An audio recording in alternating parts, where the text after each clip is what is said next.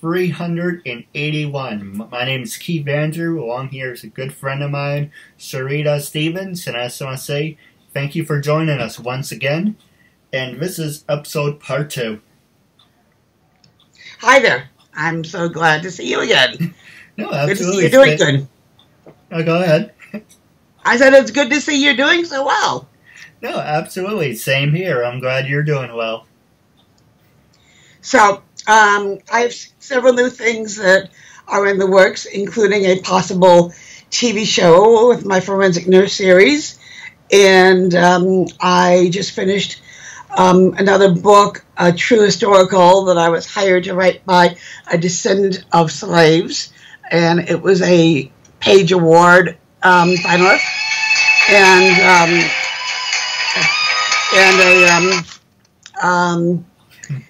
won several other awards. Historical, about a slave who ends up inheriting her master's plantation and has to fight the South and the family.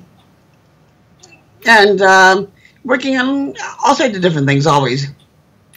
No, absolutely. You know, for people who want to see our first interview, it's going back 2.5 years. So that, I think, was 2015. And when we first were doing the interview, all you saw was basically, let's give everyone a quick highlight of how my video quality has changed over the years. When I first, actually I think it's longer than actually 2.5 years. I think it's almost like 3. 3, I think, yeah. Yeah. When we first did the interview, all you saw was, it's basically the reflex, and basically we just saw you. And now it's like season 1, season 2. Now I got, what people said, I got my head out of my ass, and now I'm doing Skype recorder. Now it's cut in half. I'm on the right, you're on the left. So big difference. People are like, well, we should have done this from the start. Yeah, that's great. But then again, you wouldn't have seen any growth. You really wouldn't have seen anything change over that time. Yes, I see different colors, shirts, yellow, red, blue, whatever. But you wouldn't have seen the struggle. So I went from the phone to recording from the computer screen to about now doing Skype recorder. So 4 years, you saw a lot of process. Yes, you did. Well, in technology completely, and in publishing, and in writing. No, I agree with you. You can't compare, people are like, you can't be Jared Jeter overnight. You can't be A-Rod overnight. You're not kind of constantly hit home run after home run after homer after homer. You're going to basically start from the bottom. And you were one of the first people that helped me get up to 300. So realistically, that was great. Realistically, before I messed up, when we first did the interview, I didn't actually sign a permission form. I just said verbally, and I got up to 300. And then people said you're not copyrighted, so I went to a lawyer, just catching you up while you missed. Went to a lawyer, he said you do not have to be copyrighted because you have an online presence. 2, you do not have to be trademarked because you're not making money off it. And you just got to put yourself into debt for $2,000. Right. And they said your biggest mistake was, I know, I make people drink. Nah. And he That's said, funny. I have my moments. He said your biggest mistake was you weren't having people sign permission forms. So from 300, I had to swallow like 150. Oh, no. So I had to do it all over. So I wrote up the permission forms. Thanks to you, we're up to 381. And if you really want to think about it, I did over 600 interviews. Wow. Wow. Interesting. Are they all writers or directors? Who are they? Like I said in the beginning, I do it again. It's actors, actresses, models, CEOs, professional wrestlers, writers, teasers, people with disabilities, people without disabilities. I interviewed a whole bunch of white people, black people, Spanish, Asians, Indian, Muslims. So I cover all my bases. straights, gays, so no one's left out, so I can't say, well, why did you interview all these people instead of that people? So I covered all my ducks. All my ducks are in a row, and I covered everything. Even, I don't know if you heard my interview a while ago. I was interviewed by Mark Maloney.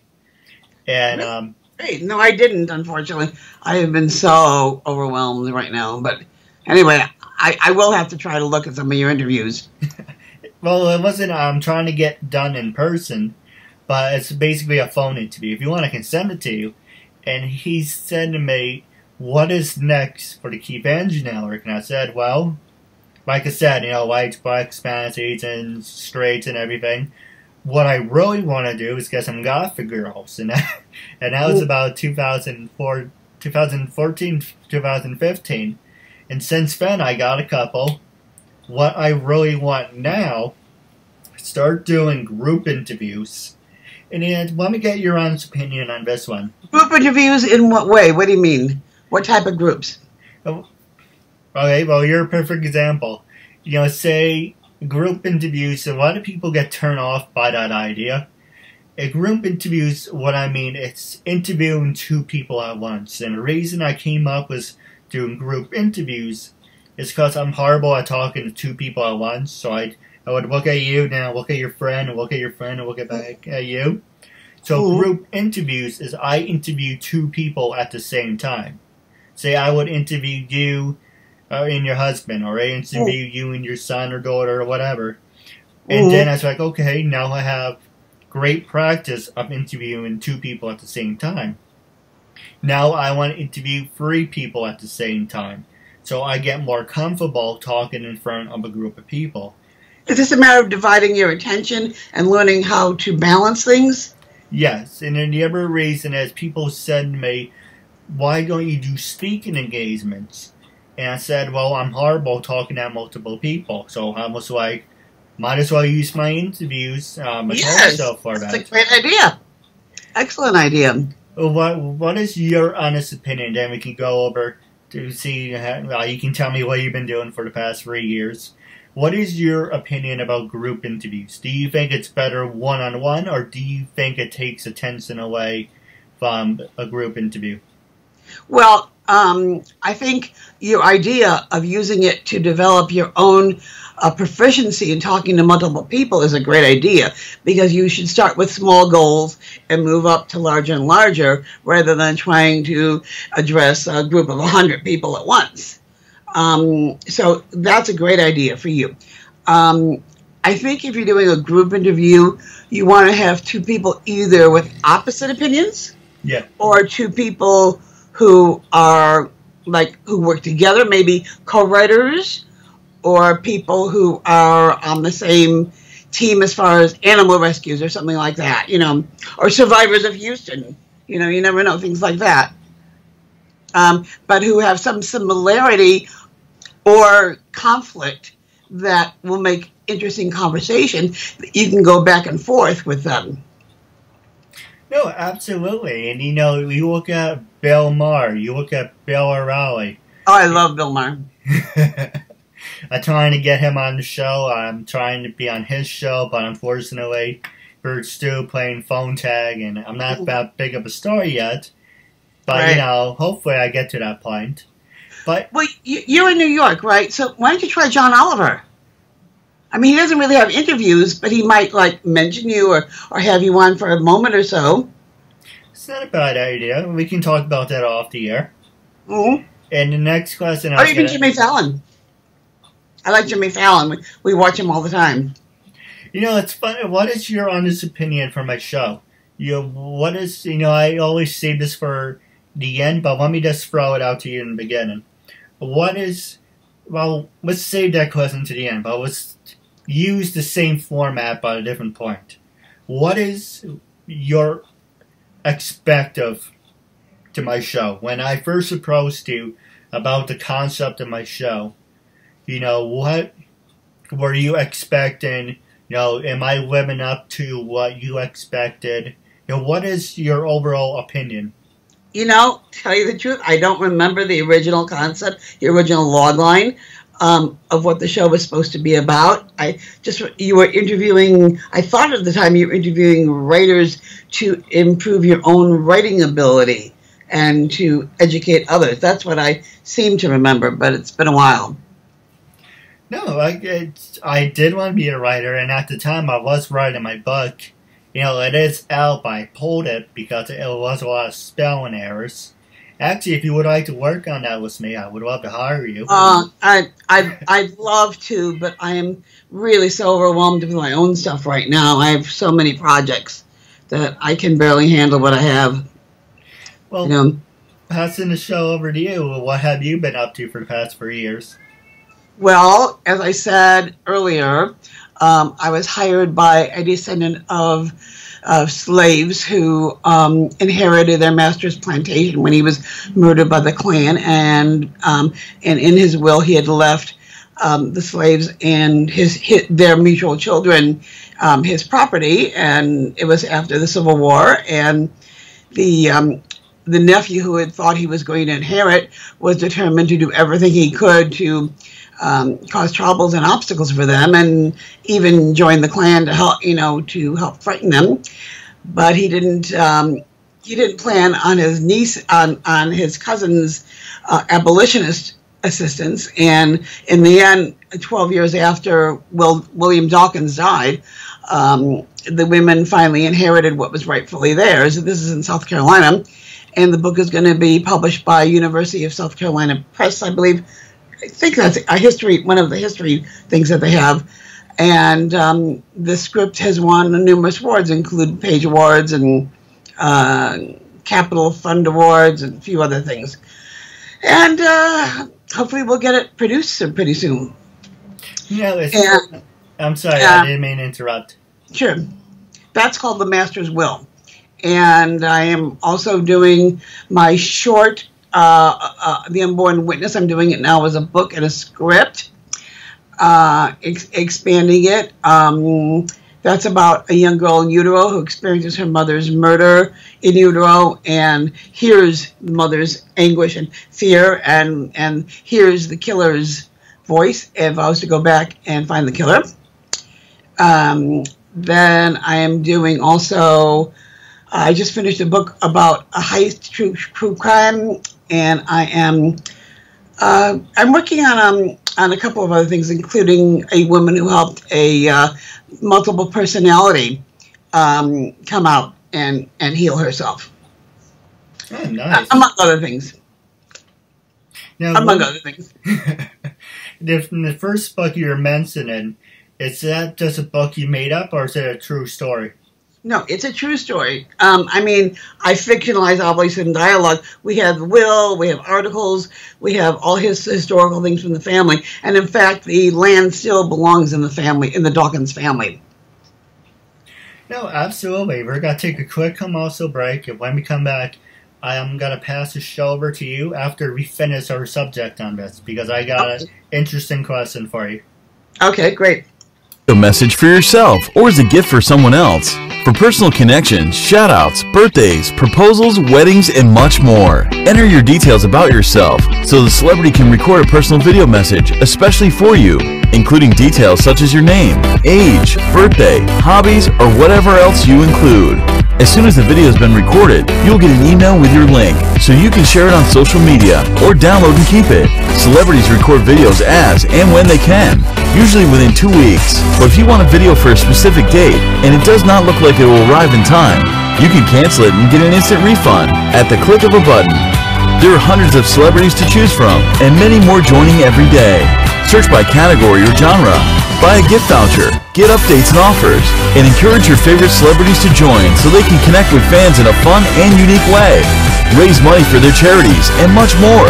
So order your video now for yourself or for someone else. 181, and here's a good friend of mine, Serita Stevens, and we left off when you were talking about the books of the Masters. And The Master's Will. The Master's Will, no disrespect. I'm just thinking of He-Man, Masters of the Universe. That's something totally different. No, absolutely.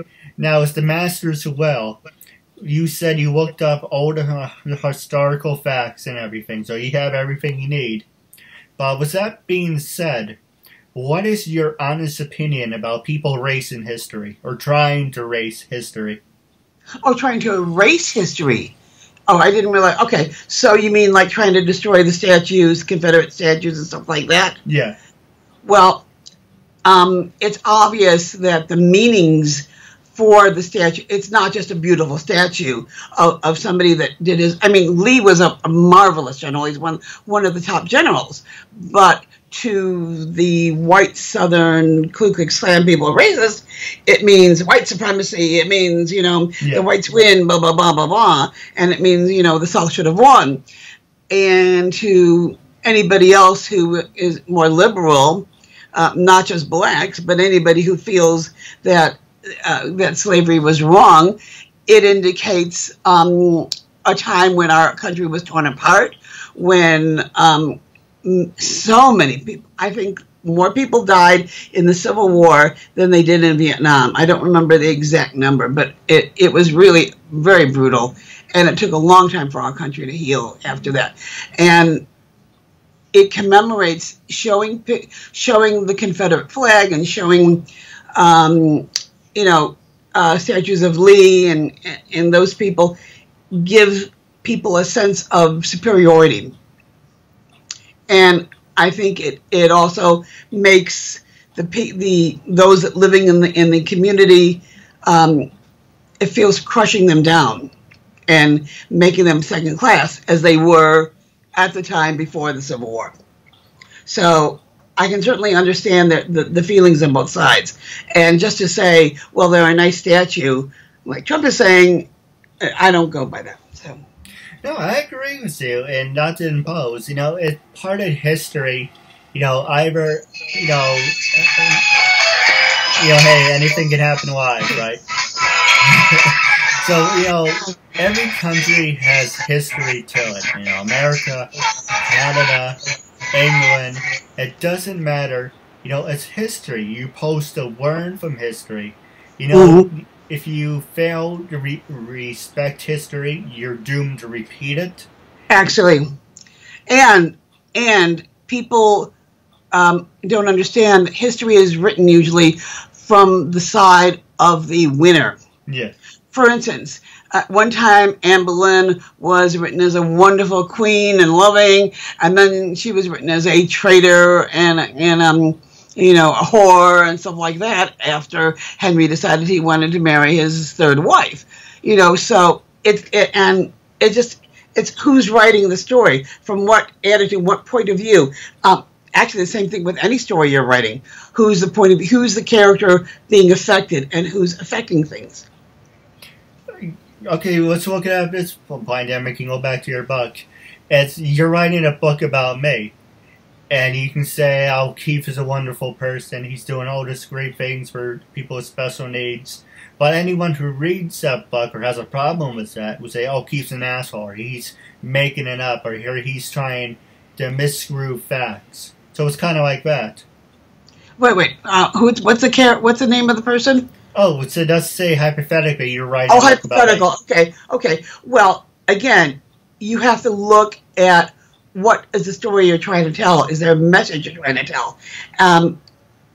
Even if you're trying to write a biography, you're never going to get the whole story, and the whole. People say that my life is exciting and I should write my true life story, but if you write my life, blah blah blah blah, boring. You have to take sections of the life and attitudes and take events and highlight that to make it interesting. Look at Steve Jobs. They say that he was really a terrible human being in many respects, and mean to his ex-wife and his daughter until late, and people around him. So, do you highlight that, or do you highlight the fact that he created what he created? You have to look and see, what are you trying to do with this story? What does it mean? What is the attitude you're trying to portray? And you also have to balance it too and show that, even somebody from Sopranos can like pets and be good to his wife, even while they're shooting the next guy, their competition. So everybody, there's no very, very few true evil or true good. Everybody's balanced. No, And you have to look at both sides. I agree with you. Now, my last subject for you, I'm going to pass it over to you, is how do you feel about social media? Can social media make you or break you? And what's your honest opinion about it? Passing the show over to you. Well, Mr. President Trump has certainly made great use of Twitter. So I guess social media did make him in many respects. And it might even be the one to break him in many respects because of the way he tweets off the top of his head. I don't know. I do know that when a publisher is looking at you for potential publishing your story or book, they want to know, what is your social media platform? How many fans do you have that will buy your book? Same thing with somebody's going to produce your movie. They want an IP, an intellectual property, to know that you have fans already. And again, how are you going to publicize it? Through your social media, through your fans. So social media is crucial in this day and age, yes. And it can make or break you. You say the wrong thing 10 years ago, if I had said something, I don't even want to repeat it, like if I said something really racist and stuff like that, just off, and I didn't mean it, but somebody took it wrong, it would come back to haunt me. Or if I took a picture of myself in a very seductive, lewd pose. Nowadays, employers, they say, look at your social media to see if they want to hire you. And they see that, and they're saying, we're not going to hire her. You were arrested for drugs 3 times, and speeding 4 times, So, yeah, social media is very important these days. But what can you say? Hey, no one's perfect, right? And I'm a perfect example. Actually, I got something I want to show you. I went to the Native American Fair recently, and this really stood out to me. It's my own little yin-yang. Yin-yang. Is that Asian? That's Japanese or? I think Japanese or Chinese. I'm not really sure. And it's funny, because I work in the store when we get a lot of Asian customers. They always come over to me and say, "Oh, I really like your necklace." And I used to say thank you. Now I came up with something funny. And when they asked me, it's like, yeah, yin yang, the story of my life. Because I portray myself as a human yin yang. Because I am a good person, but at the same time, I do stupid things. We all do that. I think we all do things that we think are stupid or things that we regret later on.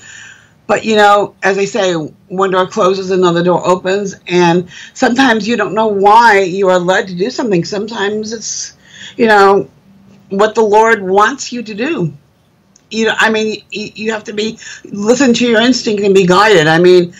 I probably never would have moved out to California if I hadn't divorced my husband.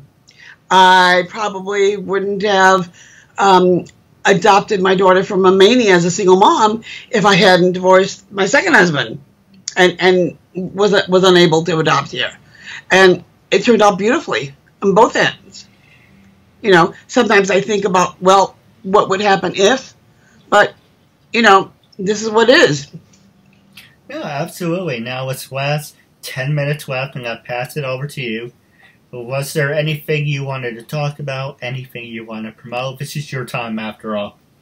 Well, obviously, I want to promote my own books, but people want to see more about me.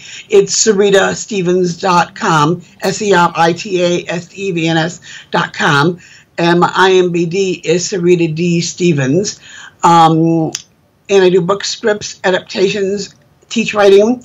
I've taught at UCLA, USC, a number of conferences. I convert books and scripts and vice versa.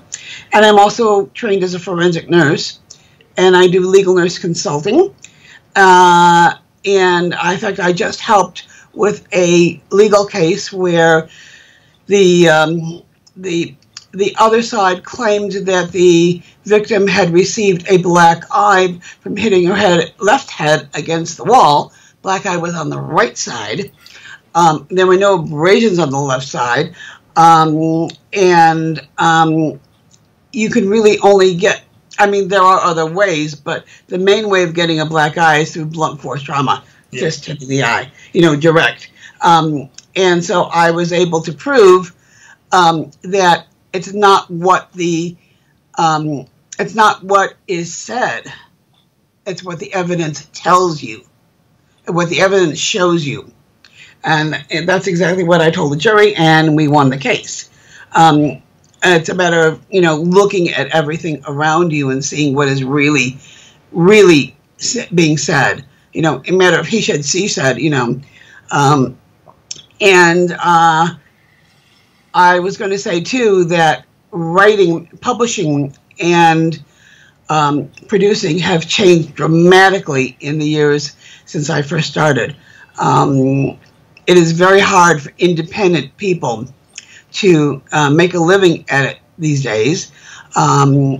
A lot of people, I think my second husband, married me because he thought, oh, you're a writer, you must be rich. And unfortunately, the reason Mary Higgins Clark gets written up, that she gets $1 million, $2 million for a book, is because it's unusual. And these days it's even more unusual. The majority of writers do not get advances anymore. We used to get, anywhere from 500 to several thousand. Now it's very rare. Now the major publishers have glommed together and try to publish only really hot commercial books by really hot writers that they promote a lot, stuff like that. Whereas, and the same thing with the studios too. If you want to get something in the studios, they're going to want blockbuster, Marvel, superhero, top A-list writers. Even stars, even George Clooney starring in a movie can't guarantee a draw of the audience these days.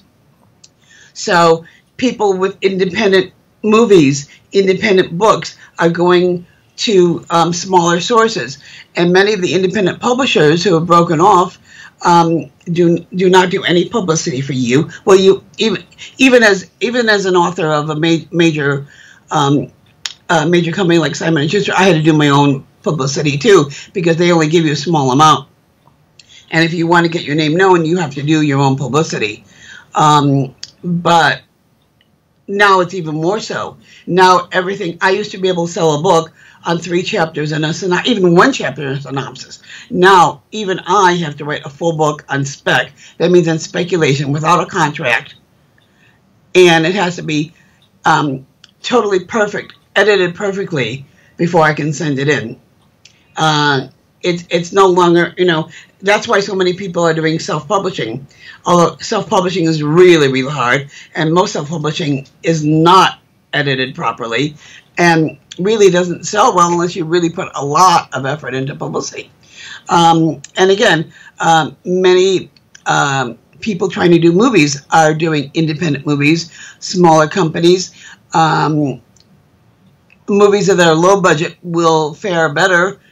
They say anywhere between, I think it's between 20 and 60 million as far as a budget, which sounds like a lot of money, is the no man's land, because it's really hard to make a movie the money back if a movie falls in that. Either has to be a huge budget like Marvel superhero, or it has to be a very low budget like Get Out, or a Blair Witch, or one of those, something that is really simple to produce.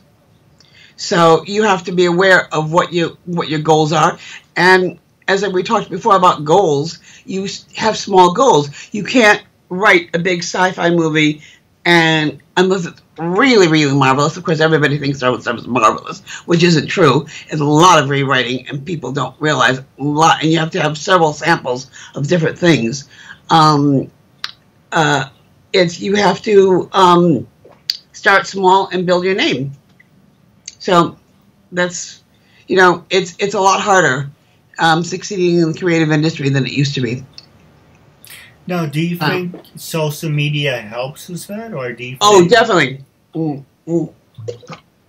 Definitely social media helps because your fans want to buy your stuff. There are a lot of different sites where you can mention your books and things like that. But even then, you don't want to be pushy. Yeah. And also, especially in the filmmaking business, it's a relationship industry. I do a lot of networking. I go to a lot of events. And, you know, if so-and-so is a producer, knows me from bringing them coffee or going out to lunch with them, even if my script isn't as good as your script, they will probably consider mine more because they know me. Maybe. At least they give me a first consideration. You know what I'm saying? So it's all a matter of making it a win-win situation. I always try to ask somebody, how can I help you? What can I do to assist you? Yeah. And try to look at what service you can do for them. And then they say, well, oh, do you have anything I can read? You know, type of thing. But you can't expect that. You can't go up to somebody and say, here, read my script. Read my book. You know, or you can't say to somebody, you know, oh, write my book with me. I have a lot of people who have asked me that, Keith. And you don't understand how much work it really goes into writing a book. You know, and I know a lot of people just feel that it's real simple and they just have to sit down and write, and it's not that simple.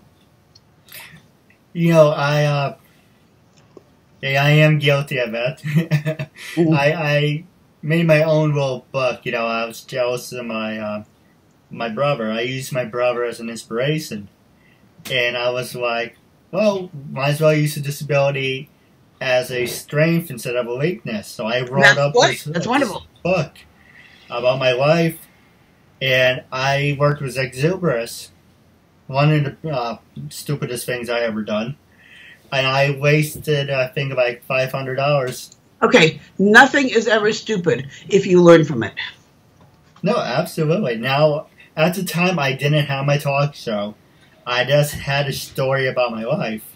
Now is the perfect time to write a book. But at the time, I was jealous, and I was kind of did it on a whim, saying, well, if you can do it, I can do it too. Or, you know, one of those things. Right. And I asked exuberance, you know, can you, is it readable? And they said, yes. And can people understand it? Yes. And I said, okay, then just force it through. I will pay it. I got a copy of my book on the day it was released to Amazon and everywhere else. And I give you a perfect example how bad it was. I said my mom went to community college.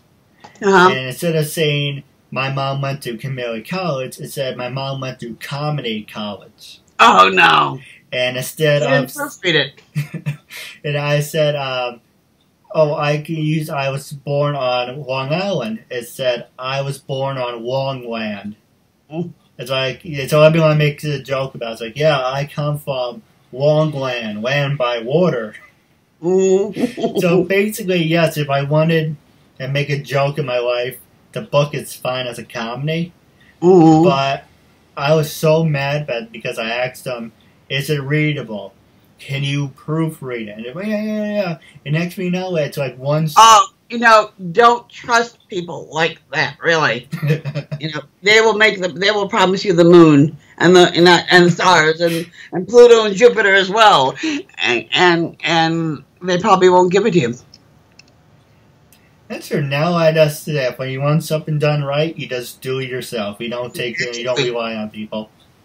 Absolutely. Absolutely. Now, I do have a couple questions for you off the air, but my last subject, I'm a big fan of Bill O'Reilly, so going on the record, when I first approached you to be a guest on my talk show, what was your first reaction? And after doing a 3-year follow-up, how do you feel now? And would you compare my capabilities of getting better over the 3 years? You've definitely gotten better over 3 years, but what does that have to do with Bill O'Reilly? I'm a big fan of Bill O'Reilly, so I use... Are you sexually harassing people? Huh? Are you sexually harassing women? No. Oh, okay. Well, that's good. I take it you're not a fan of Bill O'Reilly. No. All right. Well, just saying, how would you? I'm just trying to say it was. I'm a fan of Bill Maher. Well, we're saying when he first did the interview with me, how would you compare that to a 3-year later follow-up? I'm sorry, Keith. It's been so long, I don't remember what it was like. I'm sorry. So many things have happened. I do not remember what it was like in the beginning, the last one, because I do a lot of interviews. Right. But you're definitely more polished now. I can see that. Yeah, and you're more together. I appreciate it. Now I'm looking forward to doing part 3 with you down the road. About wrapping up our interview. Well, when my TV show gets picked up for sure, I will let you know. Hey, if you ever want me to promote it, just let me know. You got me, I help you. Okay, great.